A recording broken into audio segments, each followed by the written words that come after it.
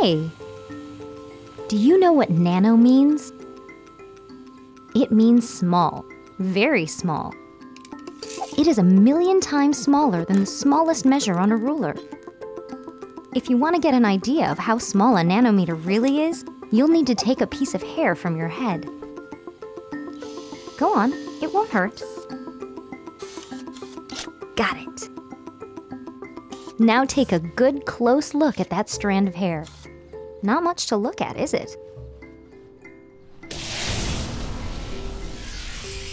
If we were to shrink you down, smaller than the smallest thing you can see with the naked eye, you will find that your piece of hair starts to look a lot more interesting.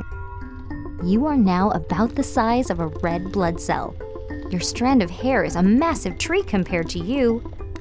Even at this size, you're still about 1,000 times too big to be considered nano. To get you down to the nanoscale, we will have to shrink you to about 100 nanometers tall. Hey, where are all the lights?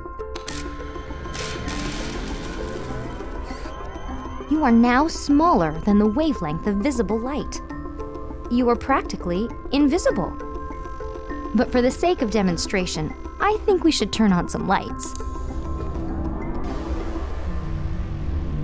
At this size, the red blood cell is 1,000 times bigger than you are.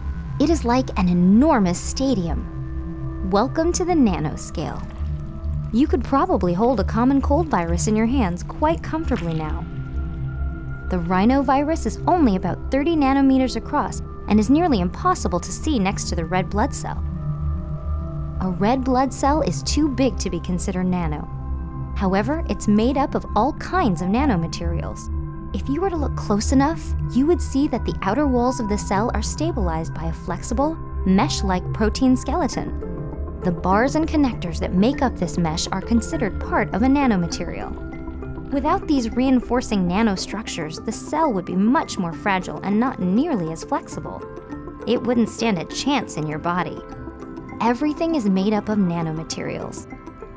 Nanomaterials are an arrangement of molecules and atoms that, when combined, create stable building blocks that can be made into larger, more complex materials and structures. Which is pretty much everything, including this little piece of hair. I bet you didn't think there was so much going on in such a small amount of space.